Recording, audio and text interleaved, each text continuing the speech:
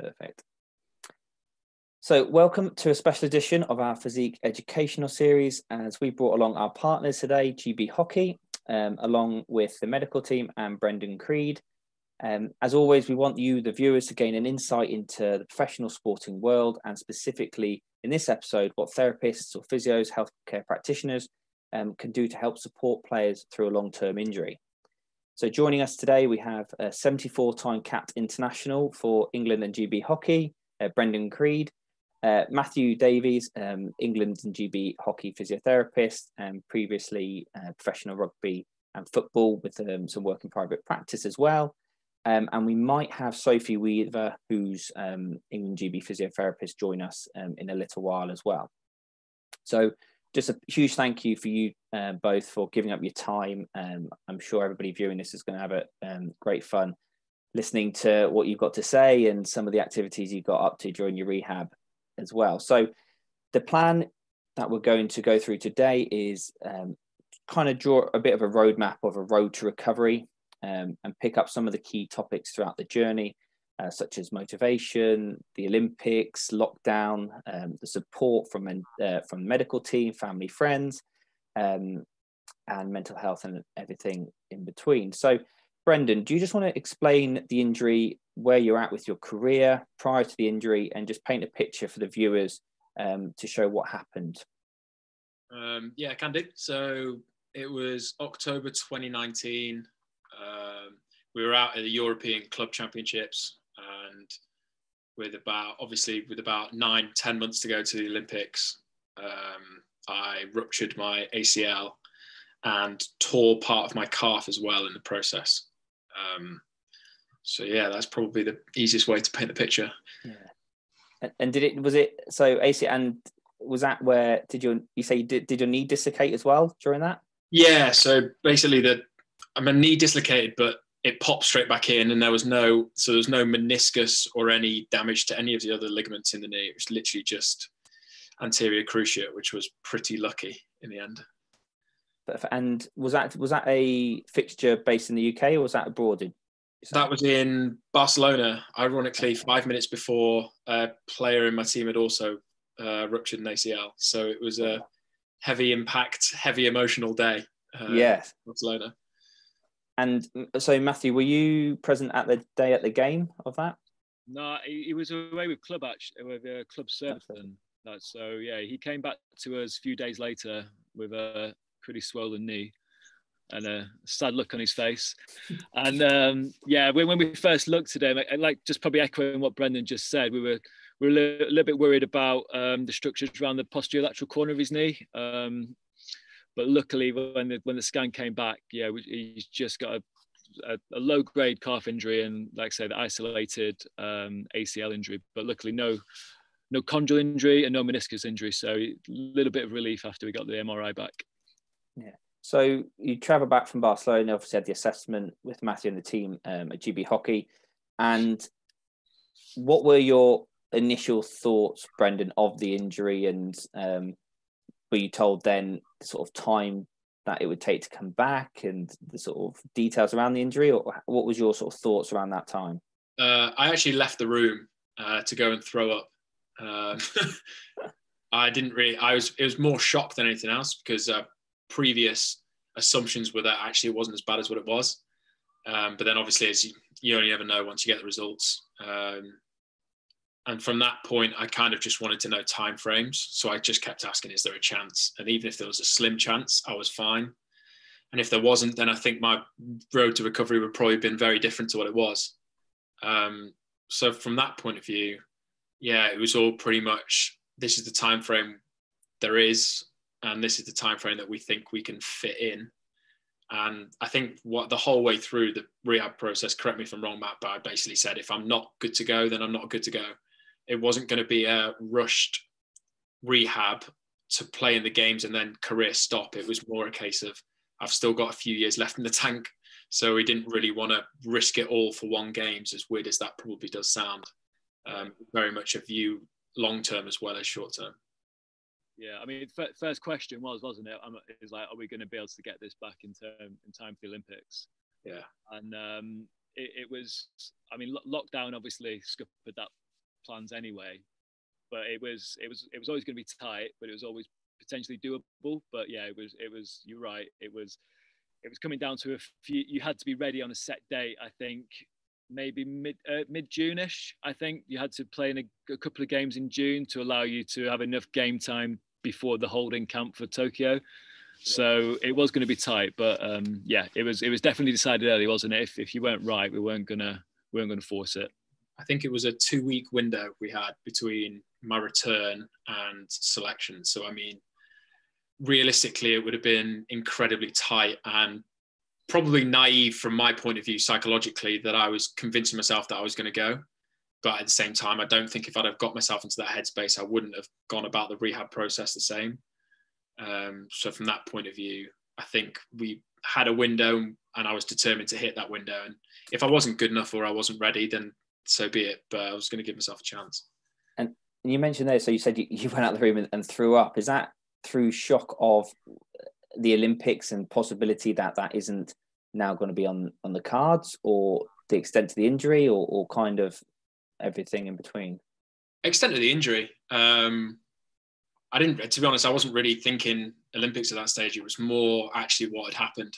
I'm a bit of a freak injury player, so I don't really have too many muscle injuries as such. But I get like broken bones and joints dislocate, etc., etc. So for me, this was just another one on the line. It just took me a bit by surprise. But after that initial day, I'd say I was pretty good in terms of how I went about the whole process.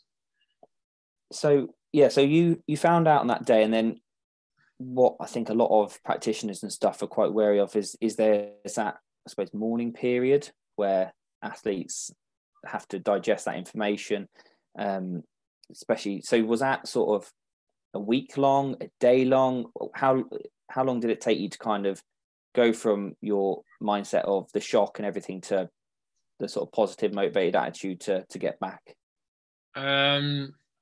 I gave myself about 45 minutes of crying, I'd say, in probably the physio room, which whoever was lucky enough to stumble in would have witnessed. And then post that, it was kind of all go, go, go, really. We had scans, we had meetings with the surgeon. So from that point of view, it wasn't so much slow as there was quite a lot going on, which was quite good because it just kept me busy.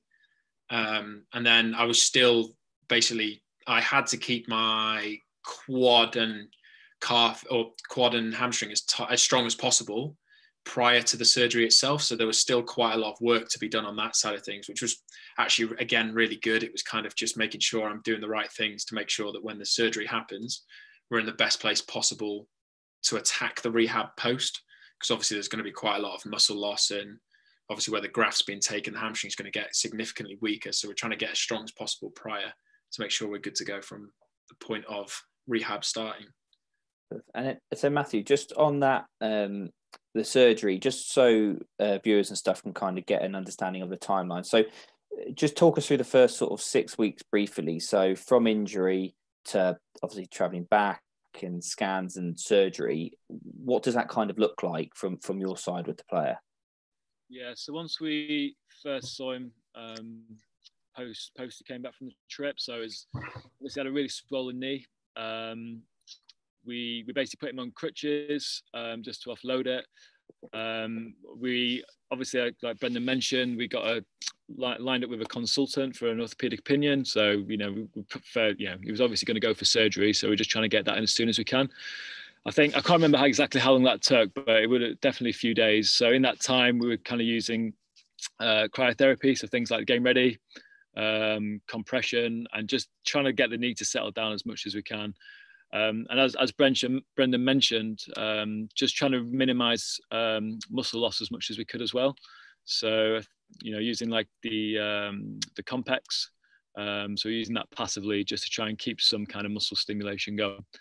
And then went for surgery, and then post-surgery. So we usually give it about a 6-week period after surgery. So that just gives the knee, the goal with that initial period post-surgery is just to allow the knee to settle down as much as we can. So we want a really quiet knee by the end of that. So in an ideal world, there'd be no swelling. and good range of movement as well. So the main things you're looking for is the main thing is getting knee extension. So making sure that's really important, obviously, when you're weight bearing through walking and then looking to get back to running. And then decent flexion as well. So we always try to absolute minimum about 90 degrees by the end of that 6 weeks. But luckily with Brendan, he worked really hard and had pretty much full range by the end of that 6 weeks, I would say. There's quite a lot of swearing in the physio room as we're kind of pushing into that, but he worked well with it, yeah. And then, so obviously that time after surgery, how important is it for you guys as a medical team to understand the player, what they're going through, and do you try and understand the personality of the players, and do you approach it slightly differently in that quite sensitive time with different players? Yeah, definitely. I think, I think a big part of being a physio anyway is being able to show empathy and demonstrate that. And, you got an athlete here who's 9 months out from the Olympics and is being told he's going to have an ACL surgery. I think you need to be able to be sensitive around that. But yeah, for sure, different athletes will respond differently. I know for sure some people will just be like, yeah, that's fine, the crack on, where others would probably deal with it slightly. Would take, like you talked about, that morning period may take a little bit longer. We're really lucky at EIS because we've got really good support. So we've got a sports psychologist as well, and we've got performance lifestyle as well, who are absolutely brilliant. And I don't know, maybe Brendan, I think probably found, definitely had some conversations with them just to help kind of getting through those early stages and coping strategies and that sort of stuff. So we're really lucky because it takes a little bit of a workload off us from that point of view, but it probably comes back to working as an MDT. And, if we know the athlete's particularly struggling, we've got those avenues we can kind of get the players connected to. Yeah, definitely. And so one thing that we talk about with a lot of people in professional sport is the ability to work with other departments within the club. Yeah. So the S&C team, as you mentioned there, performance lifestyle. Is it performance lifestyle coach? Is that correct? Yep. Yeah. But other people and communicating like that. So in that period, is there anything that you think for people working in professional sport or aspiring to professional sport, what they can do to work better within teams, into departments, if that makes sense? Is there anything that you guys do that works really well for the players and for yourself? And is that through communication or how's that all work? Yeah, it's probably doing the basics really well, I think. So I think what we're really good at our department is we have like regular rehab meetings. So we usually have a meeting beginning part of the week and another catch up at the end of the week. So for someone like Brendan, so getting that, usually at the rehab meetings, usually S&C, physio, and then we've got access to nutrition, like we say, sports psych as well if we need as well. So, getting goals in, I think is really important. So even though we can't do a lot, we know we have got some certain goals to work on over that week. So make sure everyone's on board with that, and make sure Brendan's on board with that as well, so we know what we're all aiming for. And I think also identifying issues early, or potential trip ups along the path early, and getting practitioners involved as quick as you can. So, for example, nutrition is probably a good example because they're not necessarily won't be full time. So it's quite easy to kind of slip through the net. So it's probably just making sure you're aware who you've got access to, and just awareness about how they can influence on this player outside of your own scope of practice. Yeah, perfect. And so 6 weeks. Let's say we're at 6 week mark. We're looking at full range of motion or trying to get as good range of motion as possible after surgery. Then what's the process after that? What did you guys do with Brendan? Yeah, so at that 6 week mark, like I said, he worked really hard. We got full range of movement. The knee hadn't quite settled completely, so we had a bit of residual swelling on there. So we decided to, we basically he had fairly significant muscle wastage around quads and hamstrings compared to his other side, and calf as well.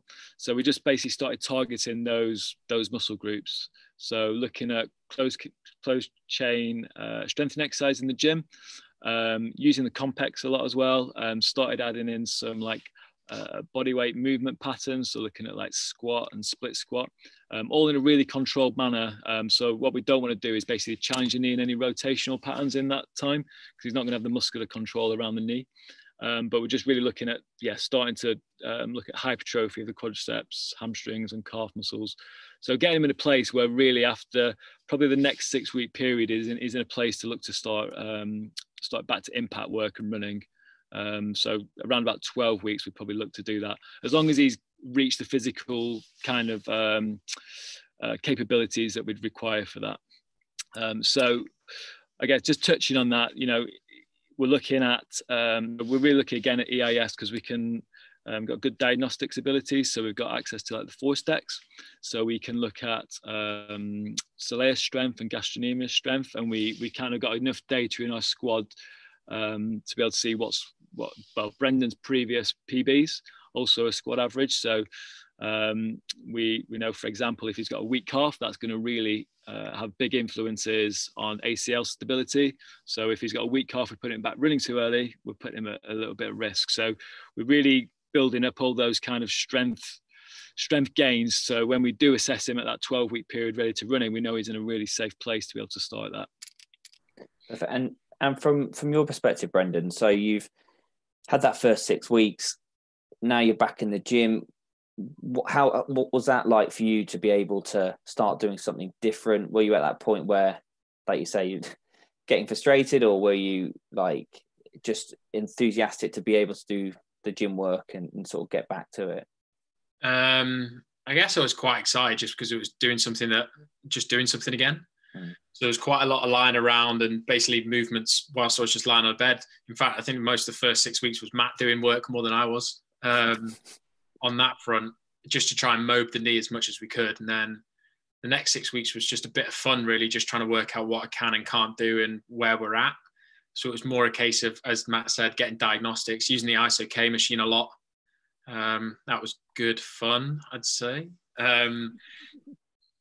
So from my point of view, it was actually just getting stuff done and kind of just trying to work out how my body's feeling, how the other parts of my body are feeling as well, because obviously there's going to be a bit of time where it's probably going to overcompensate. What does that feel like and everything else? So kind of just me knowing my body as much as possible, because the last thing I want to get to is a place where I think the staff basically think I'm ready and I know my body's not, but I'm going to push through it. I didn't want to get to that stage. I wanted to get to the stage where everything was pretty open and honest between myself and staff members. So I think as Matt said, like having a sports psych, having a lifestyle manager, having a physio and an S&C coach that were pretty much available whenever I'd need them was great. And at the same time, I'm not that person. I'll only use them if I really want to use them as such. So I was quite happy. Whereas obviously with Matt and Roy, who was our S&C, is basically I spent a lot of time with those two in close proximity and a lot of times with them. So they probably saw me day in, day out, go in a lot of fluctuations in my moods and things like that. So for me, it was great that they were really consistent as a pair. So I didn't know if Matt and Roy, I didn't know if they were having a good day or a bad day. They were the same person throughout the whole process, which helps me as an athlete a lot.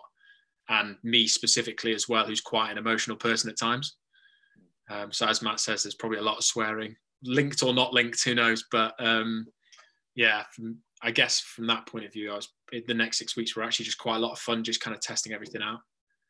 Yeah, that's a good point, I suppose. And you either, I suppose, feed off the energy, and that comes back to the relationship that you have with the physio. Obviously, yourself and Matt seem to get on very well, so it's quite easy to have those open and honest conversations. But like you say, throughout the whole process, how important it is to have that good relationship. Did you, during this time, you obviously had the injury, did you use this opportunity to look at other injuries you had? I know previously you mentioned you had some other injuries. Did you think of working on other areas of maybe game technically as well? Was it an opportunity to do that, or was it solely focused on the knee, nothing else matters? So about 5 months earlier, I'd ruptured an ATFL on the other ankle. So the balance work initially was quite entertaining, because on one side I had a horrendously dodgy knee, and then on the other side I had a pretty poor ankle stability. So all BOSU work and all proprioception work was basically working both sides, which was pretty beneficial, because on the ankle side of things, we although the rehab was thorough, there was still a lot of work that probably needed doing on that side of things. So from there, it was basically that side. I was basically attacking both sides on the legs, and then upper body, I've basically not managed to do a lot due to previous injuries as well. So for me, it was a real opportunity to put some weight on. And over the course of the 6-7 months that I was in intensive rehab on that side of things in the gym, I think I'd put on 3 or 4 kilos. So there was a real opportunity that we did take, which again is thanks to the programming done by Matt and Roy, Soph and Stretch, like on that side of things, which was actually really beneficial. Yeah, because that helped with your injecting as well, didn't it? Was it like injecting and aerials as part of the game, as part of your game, was a bit of a target towards end stage, wasn't it? Once you could, we really kind of allowed you to work on that in the gym. From a performance perspective. Yeah. And then, so after that 6 weeks or so gym work, you touched upon it earlier, then it's moving to running. So finally probably go outside and do something else. So yeah, just Matt, do you want to give an overview just from that next sort of 6 weeks, and we can take some sort of touch points from there? So I guess it's always a little bit nervous as a physio when you really start to push people on and you're changing to a new stimulus. So the main thing obviously is trying to reduce the risk of anything going wrong with that. So, you know, when we're looking at that, we like Brendan said, we use the ISOK machine quite a lot. So that just gives us some good strength diagnostics around quads and hamstrings. So it gives a little bit of reassurance that, you know, he can produce force through there. And then we also, like I said, we use the force text quite a lot as well. So looking at calf strength and looking at max isometric strength as well. So like a 30-degree push through the quads. So again, it just gives us a force diagnostics basically. Okay, he can produce this much force, and we know we're roughly going to get this from running. So we can say, okay, he's actually strong enough to be able to run, which is really important. So once we kind of got that baseline data, we start to plan, basically returning him back to running really. So it usually always starts with some plyometric work, so like double leg jumping and that sort of stuff. And then that feeds in then again to looking at the jump data we get from the force decks as well. So we always do like a counter movement jump and a drop jump. And again, we can relate that to the forces going with running as well. So we know if we can do a drop jump, but again, we're pretty happy that he's going to be able to tolerate the ground reaction force through running. So once we're happy with all that, we look at doing things like running drills, so like A skips and B skips, and then that just inevitably then feeds into just linear running. So we always start linear first, minimum stress as possible, the ACL, really limit the amount of turning he does on it. So we're going to avoiding any kind of quick stimulus where he's got to twist and turn on it for that initial period. And probably a 2 or 3 week period of that, of just building up the volume of that, I would say. And then also in that time, the gym also really pushes on as well. So, you know, we continue to push strength in the gym, and also we're getting a new stimulus from the running. So we're looking for any reaction. The main things we're looking at with that are really maintaining a quiet knee. So we don't want any swelling on there at all. And make sure, he's not getting any kind of loss of range movement or anything along those lines afterwards, which is never a smooth process. It's never a linear process. I think always when you push things along, there's always like 4 steps forward, 2 steps back. One of the challenges we had with Brendan right from the beginning was trying to get the knee completely settled from a swelling point of view. And that took a long time. And, you know, once we returned back to running, it never really got any worse, but it kind of didn't resolve completely. So we're always a little bit conscious of that, because obviously you've got swelling on the knee.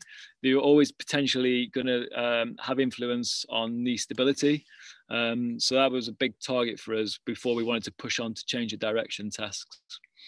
And it's quite an interesting point you mentioned there in terms of, you know, it's not always just a sort of straight curve from one stage to the next. And Brendan, you mentioned earlier in terms of like knowing your own body. So there's a sort of 3 factors in play here. There's, I think, the knowing your own body from the athlete. You've got the data that's suggesting where you're at, and then you've got the physios installing confidence and trusting to actually you can go and pushing them forward to do new exercises and stuff.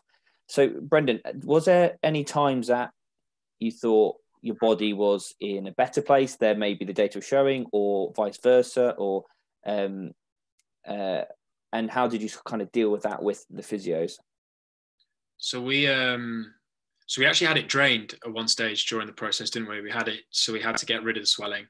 I didn't really think it was much, but obviously these guys know the clinical side of it a lot more than I do. So I was like, yeah, let's crack on. There were 2 times that I thought I'd ripped my hamstring during the whole process. There was one running and one bouldering where I was a bit nervous, but all that happened was the hamstring tissue was just pulling away from the scar tissue from where the graft had been taken in my hamstring. So from that point of view, that was a case of I was in full panic, and Matt was one of the calmest blokes in the world. And he'd be like, yeah, I'll see you tomorrow. We'll be fine.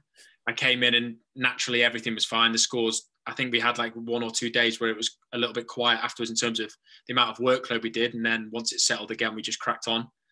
And any time that I didn't feel it felt great, we had the discussions as a athlete and physio and S&C as well. There was a lot of time where there was the 3 of us, not just 2 of us, which was great because so if you're feeling great, we can push it a little bit. And if not, actually, well, let's not worry about that, because if we actually look after it now in the long run, so the day after, maybe the 2 days after, actually it might feel better that you can then push and you don't really lose any of what you think you're gaining. You might just gain it on a different day. So I think there was obviously daily discussion when we were in Bisham and kind of having those conversations face to face, and equally when we went into lockdown, there was still that conversation over WhatsApp and a lot of video calls between the 3 of us, kind of just making sure we're keeping on top of everything on that side of things. So it was a lot of open discussion where if I wasn't feeling great, I'd be very comfortable saying it. No matter what form it came out in, there was definitely a conversation of how I'm feeling basically every day. And likewise from those guys, like if they weren't happy with something, they would tell me quite openly. Like if it didn't look right or it looked a bit uncomfortable or a bit awkward, they would tell me. So initially there was a lot of conversation about extending my knee in walking phase and in jogging and everything else. From their point of view, there wasn't enough straightening of the knee. It was constantly staying in a flex mode. So there was a lot of chat about that side of things, which was frustrating as an athlete, but at the same time, I'm not going to argue with them because they know exactly what they're talking about. So I've just got to try and do it. It was just difficult to do. And definitely, and I suppose for you guys, it always comes back to your objectives are both the same, isn't it? To try and get you back returning to play as quickly and safely as possible. I think the friction, like you say, comes from the panic, you say, the emotion side of it, and the external factors of Olympics or pressure from athletes or coaches or whatever that can kind of sort of become a friction to it all. I'm quite interested. You mentioned bouldering, which obviously is nothing to do with hockey, I can imagine. Do you just want to explain how that came about and how that was included into the rehab? I wouldn't exactly say it was included into the rehab. Yeah. I guess it was a great mental relief for myself as an athlete, doing something every day or 4 days a week where you kind of, everything's intense, everything's stressful, everything's critiqued, and it's a really intense atmosphere. To then go and do, for example, bouldering was great fun because the atmosphere at a bouldering hall is completely different. It's someone will see that you're struggling with a problem and they'll actually offer some help and guidance and kind of on that side of things. But what we didn't realize initially was how stressful it is upon the body, which was actually great because then we started using it as a training stimulus, not just as a mental relief. So myself and 1 or 2 other members of the squad kind of just went down to the local bouldering wall and basically cracked on from there. And then I had a conversation with Matt just one day in Bisham and basically said, I went bouldering.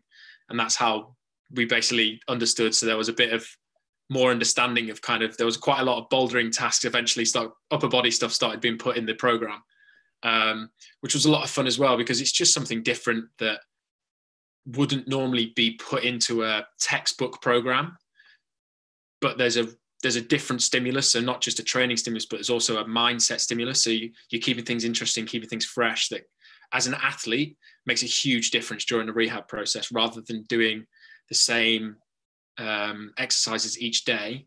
There was a real effort put in by Matt and Roy to really change up. So we're hitting the same principles, we're hitting the same muscles, we're hitting the same groups, same movements, but in a different form. And that's a really big thing for myself as an athlete. And I'm sure for them, it was probably quite interesting just trying to work out how they could hit different muscles in different groups with different exercises.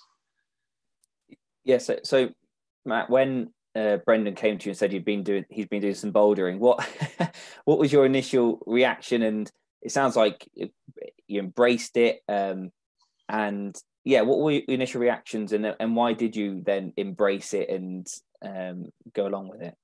Yeah, so I mean, by that stage, we were kind of quite a long way along the rehab pathway. We were fairly happy from a knee strength and stability point of view that it wasn't going to be a massive risk. But my first impression was, what the hell are you doing? To be completely honest. Just had visions of him falling off a boulder halfway up and landing on his knee on a soft mat, and I was like, oh god, this is like disaster waiting to happen. But once we kind of like, all right, what are you actually doing there? You know, the routes were really easy. It was all really controlled. We kind of put some rules in place that he wasn't going to do anything ridiculous, where he was going to really push himself and fall on his knee or anything like that. So I was happy from that point of view. And then we were kind of, as that kind of went along over the next few weeks, it turned out actually to be a really nice different stimulus in terms of challenging the knee. So, you know, you're getting some really funky positions. So it's getting rotation through the knee, using the hamstring a lot. So it really exposed actually how weak the hamstring was in different positions. So that was quite nice as well. So yeah, I think in hindsight, it's actually turned out to be a really good thing. I don't think it's particularly recommended necessarily, but I think we did it in a safe enough way that we were fairly happy about it because we put enough rules in place. But yeah, it was an interesting addition to the rehab we were doing. Yeah, for sure. Yeah, it wasn't like so I didn't start during the rehab process. I'd started previously before I got the injury. So it wasn't like I was just, I'll just go and try it. It was a question to Matt during the process of when do you think I'll be able to go back and do it? So it wasn't just randomly willy-nilly attack it. It was, yeah, let's make sure this is actually quite safe. Yeah, definitely. And so, I mean, it sounds great to embrace change and to do these things and the positive impact it has on the athlete. And embracing change brings us to the next part, which is when I think you were close to the sort of end of the rehab program. Don't know if you know that there was a coronavirus and a national lockdown. So that's a change I don't think anybody really saw coming. So when that lockdown hit, I think from the sort of schedule I've got here, you were sort of close to the end of the sort of rehab cycle, looking to come back to return to play. How did the whole pandemic affect your schedule? So the games were still on at that stage. So we were still attacking everything. So I was doing a lot of road running, a lot of change of direction work. Luckily had a pretty exceptional gym space that I could still use, located in the house that I was staying in during lockdown. So I was pretty lucky on that side of things that I still had access to a bar, weights, dumbbells. We had a K box as well. And I had a lot of boxes as well for box jumps and things like that. So I was pretty lucky on that side of things that I still had a lot of equipment there. And so whilst basically when lockdown happened, I went from obviously going into Bisham to doing a lot of training on my own, but then a lot of calls. So the sessions that I was doing in terms of change of direction were normally video calls with Matt and Roy and Sophie as well, just to basically check in, just to make sure I wasn't doing anything irrational or anything stupid in terms of movement. It was all making sure it's controlled in the right way of doing everything. So from that point of view, I think we dealt with it really well. I guess the issue was when the games got cancelled, I lost a lot of motivation as an athlete myself. And I think that was probably when it was harder for Matt and Roy to actually try and get me to do stuff, and kind of that side of things. I just simply lost interest, which is natural when you lose a goal or a goal's not really achievable. So there was about a 3-week period where I think I was pretty much uncontactable. just because I just didn't really want anything to do with rehab, because I think I was a combination of tired and fed up, which is obviously a very bizarre way to look at a COVID outbreak and everything else, but that strictly from a selfish athlete point of view, that's what happened in my motivation. Yeah, and I think you touched upon the sort of goal setting and definitely the motivation. So was that coincide around the time of Olympics was postponed? Was that around the same sort of time? So what you thought, oh, Olympics coming, everything's quite uncertain, and like you say, it's a bit fed up, and what are we sort of aiming for? We don't even know when our next game is, and it's stuck indoors, and no one knew what was going on. So Matthew, do you think from the sort of medical team, did they how did you guys adapt through that and try keep the players motivated, or and adapt with the old processes? Because I could imagine you're used to people coming in every day. So how did you sort of adapt through that? Totally new environment and a new challenge for sure.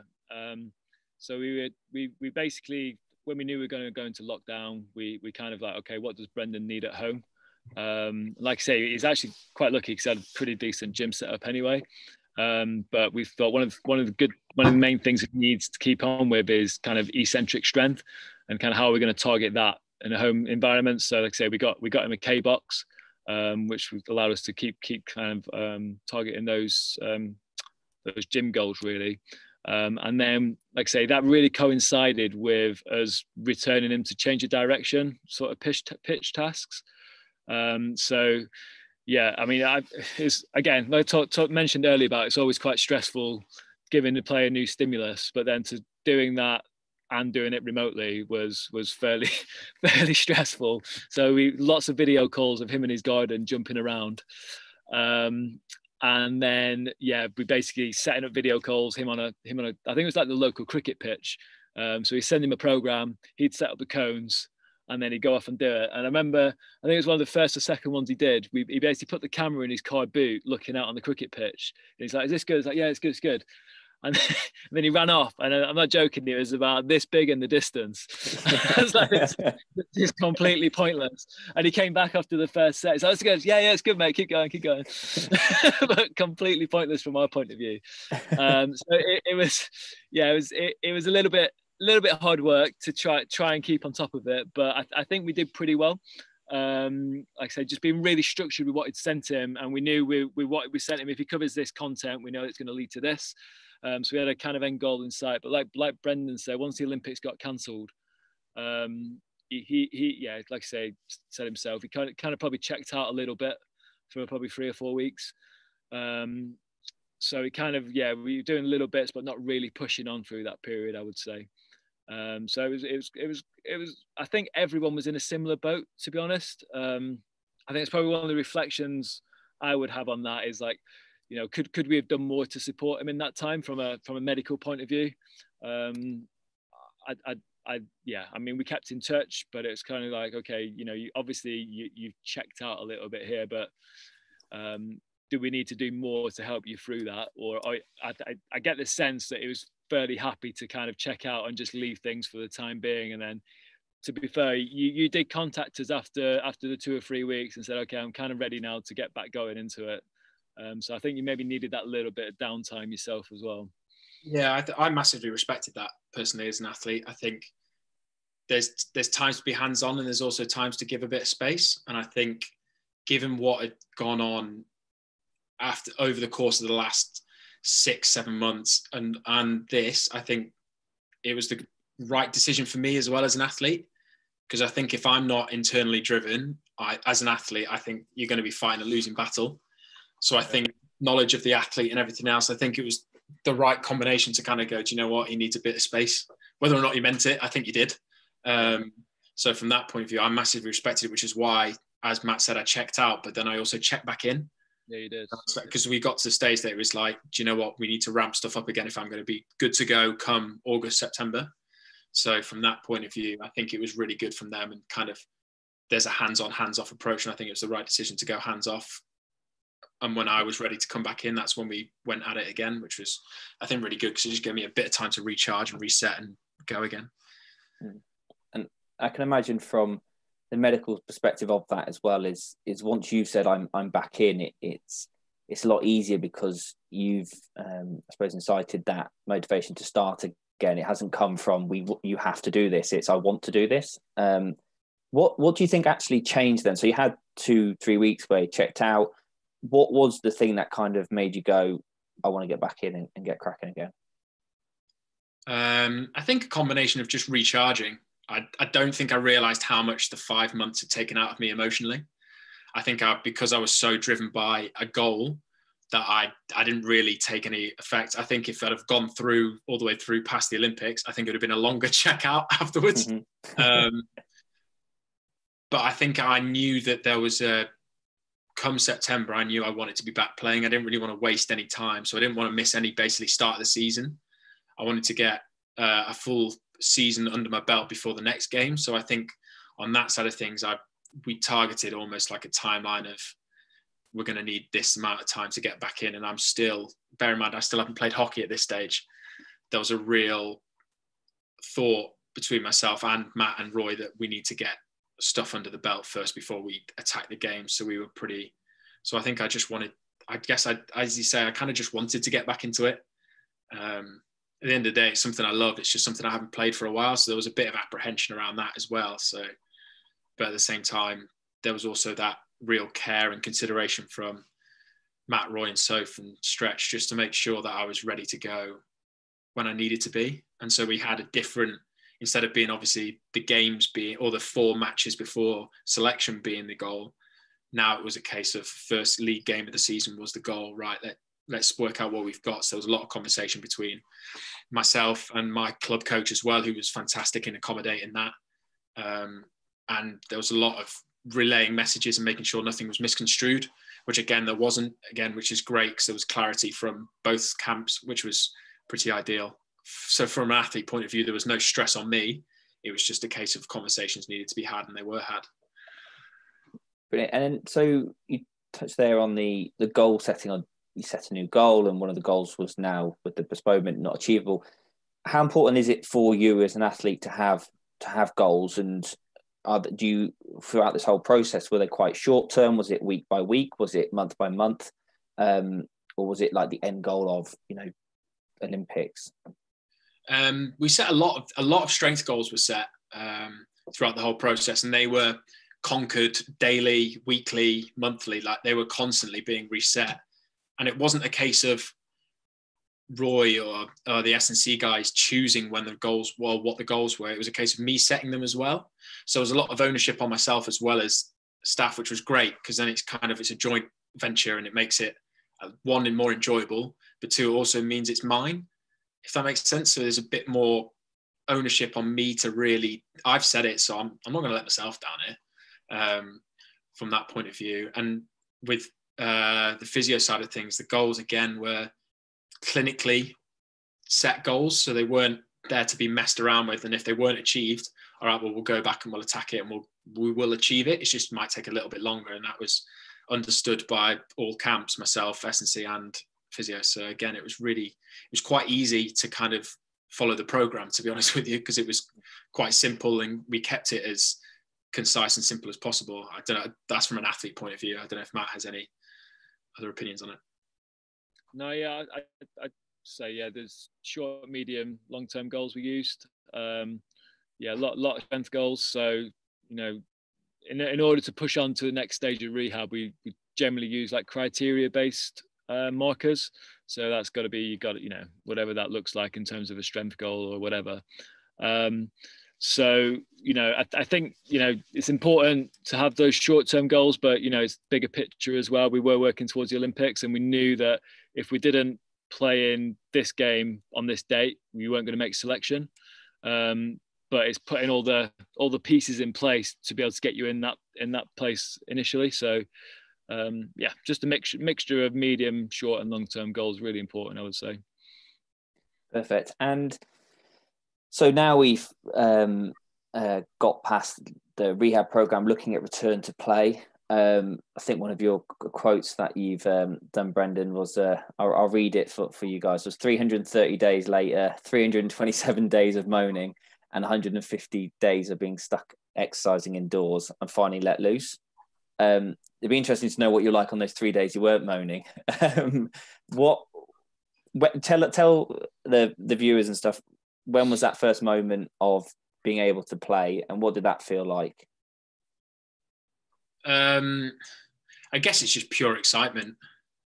There's obviously a bit of nerves around trusting your knee, and kind of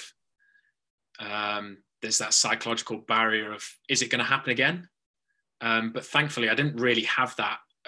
Along with the work from the EIS, so the sports psychologists and the physio and S&C guys, they basically just filled me with confidence the whole way through the process. We hit the numbers, which they knew would clinically mean I'd be absolutely fine. And kind of once that whistle goes and once you're back playing, that's it. You're immersed. And I guess that's the beauty of it from an athlete point of view, is I never really had to worry about my knee in games. I've not had the worry. Hamstrings, not really been an issue at all, apart from the 2 times where I thought it might have happened during the rehab process, but it was absolutely fine. I've not really had anything that's made me nervous about it. So I guess I've been really lucky in comparison to other people who have had more issues. So yeah, I guess it's just pure excitement. You're just doing something that you love again without having to worry about anything. Yeah, there's a few scars, but you get scars from anything. So from that point of view, I was kind of just excited and ready, and kind of, we just made sure that it was safe. And that was the most important bit from my point of view, and from the S&C guys' point of view as well, and physio point of view as well. And Matt, so when Brendan took the pitch again after the injury, what do you guys do as a medical team to help him get into the best place possible? I know Brendan mentioned a few about the sort of clinical side of things, but is there anything that you guys specifically do to really help the athlete along for their first game back? Yeah, I mean, the main thing I would say is having a good rehab content building up to that. So by the time he's actually gone back to that first game, he's done enough in training, and he's had enough exposure on the pitch to feel really confident. So we use like subjective questionnaires for that sometimes, just to give an idea of his confidence around the knee.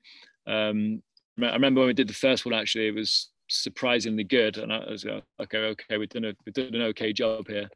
I think that's a really big mark. If the player's generally confident on it, I take a lot of trust in that, especially if we've got all the strength data and all that other stuff we normally use to back that up.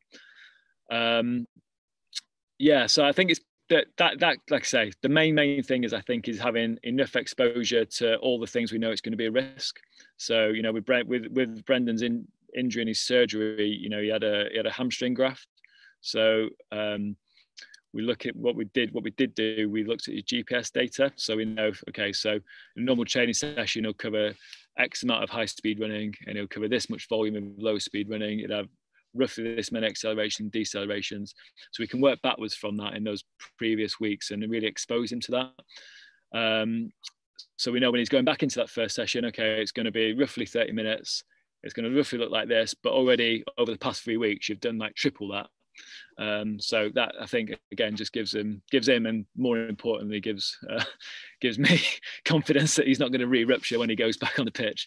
And then it's kind of building back up to a similar sort of process then when we're looking to build back up to that first game as well. So we've got loads of international GPS data on Brendan specifically.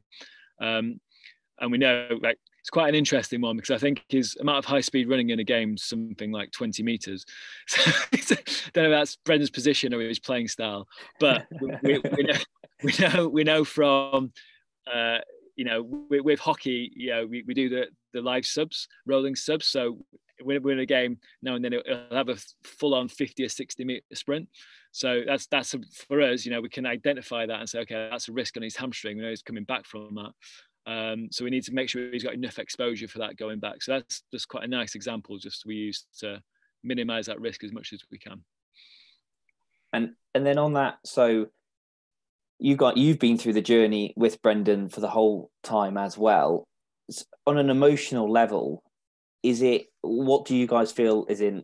Are you nervous? Are you excited? Just overjoyed he's back, or do you try remove emotion completely and just sort of stay quite focused on the role, really? And do you mean when he's returning back to play? Yeah. It's probably, I wouldn't say nervous, just because of all the stuff we've put in place beforehand. So we're pretty confident that he's in a good place. I'd say it's it's a bit of relief. I'd say we've got him back on the pitch. Yeah, and I guess also a little bit proud of kind of the process we've gone through, and yeah, just really satisfying from my point of view to get Brendan back and see him play, and especially when you get feedback from the coaches and the other players saying he looks pretty good, he's not been back that long. You're like, okay, that's really satisfying. So yeah, that's probably my point of view on it.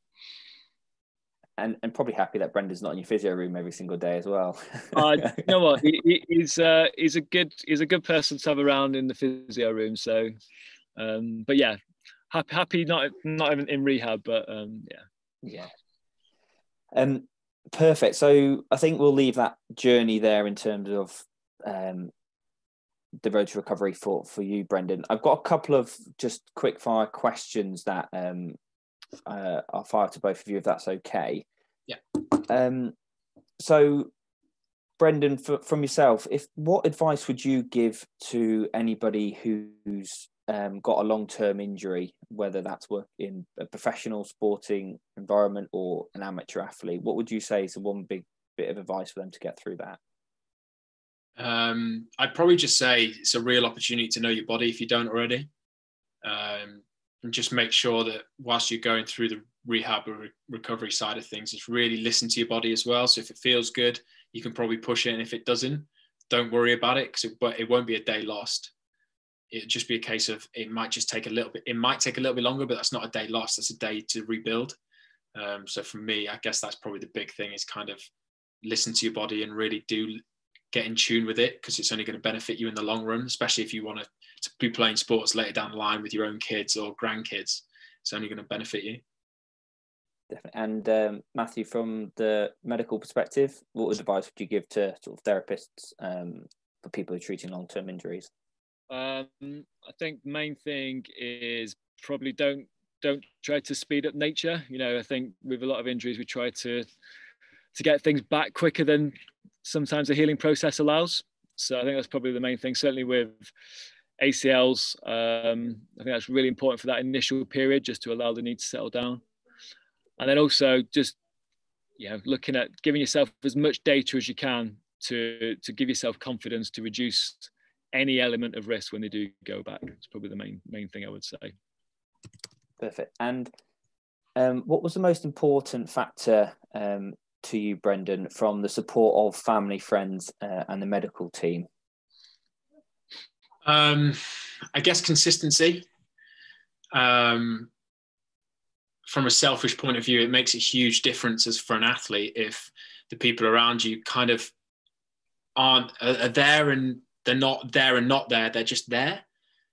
So Matt and Roy being the same people that they are day in, day out makes a huge difference for myself, because it means you naturally just create a relationship with people from that point of view. So I wouldn't say I knew Matt that well prior to the process, but I'd say after the amount of quizzes that I probably tried to put up in that room, just having general conversations, learning that Matt, for example, goes to Glastonbury quite a lot, like information like that kind of thing. It's, although it sounds quite trivial, is quite important, because you're just starting to build relationships. Same with Roy, our S&C guys. Although he's not the loudest person in the world, what he does give you is consistency, so you can work off that. Same with families and friends and things like that. It's just always just being consistent people and just being yourselves, not worrying about how you're acting around another person. Like, I wouldn't say Matt changed across the process, whether I was ready to be, when I came in from the initial surgery, for example, or prior to the surgery to where I was playing again. There was no inconsistency. There was no, oh, am I treading on eggshells? It was just him. And that, for me as an athlete, just means I can work around really well and create relationships from that point of view. Yeah, brilliant. I think, you definitely touched upon the inter sort of personal skills and the relationship, like you say, with the Glastonbury stuff. There's just micro conversations that you have, which I can imagine through lockdown and stuff is harder to get, because you tend to have a Zoom call and discuss the topic on hand, rather than you're in the physio room just having a little chat. And so yeah, it's a really good point. And so another one for you, Matthew. what advice would you give a young professional sports therapist or physiotherapist who wants to work in professional sport? What advice would you give them to help fulfill their dreams? Yeah, it's obviously like it's always a quite difficult environment to get into. I mean, I when I first kind of decided I really want to work in sport, I ended up doing loads of volunteering work. So with a local basketball club, I did a bit with like England touch rugby. So just trying to build up your CV as much as you can with as much sport exposure as possible.